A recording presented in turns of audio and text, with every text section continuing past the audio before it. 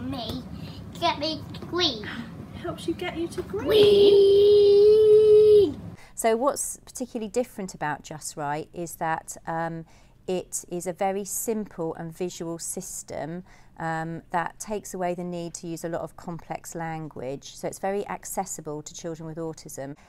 It uses 4 colours. So we talk about the green zone, which is the Just Right zone, which is where we are when we're feeling calm and alert and ready to engage with our everyday life. Then we have the orange zone, which is where we're feeling a bit fizzy, maybe a bit anxious or sometimes a bit overexcited. Then we've got the red zone where we're kind of in fight, flight or freeze. That's when we've gone into crisis. And then below the green zone, we've got the blue zone, which is where we're feeling kind of tired. Sometimes with some children that makes them a bit fidgety. Oh, your motion timer. My timer, take a toy and anything. Oh, do they help you stay in the green?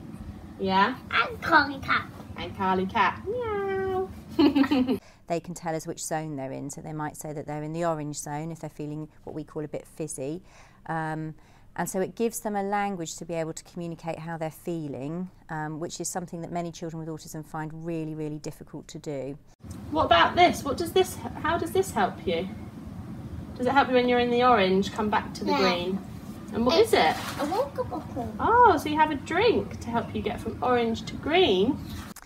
We've had a lot of feedback from parents who have said to us it's given them that sort of common language that they can talk to their children, not only about how their children are feeling, but also about how they're feeling as well. Some parents have said to us, you know, it's given me that sort of freedom to say what I need to do is go and take 10 deep breaths and get myself back into the green zone, and that will help me get my child back into the green zone too. So I feel like it's giving parents that understanding that looking after themselves is also really important too.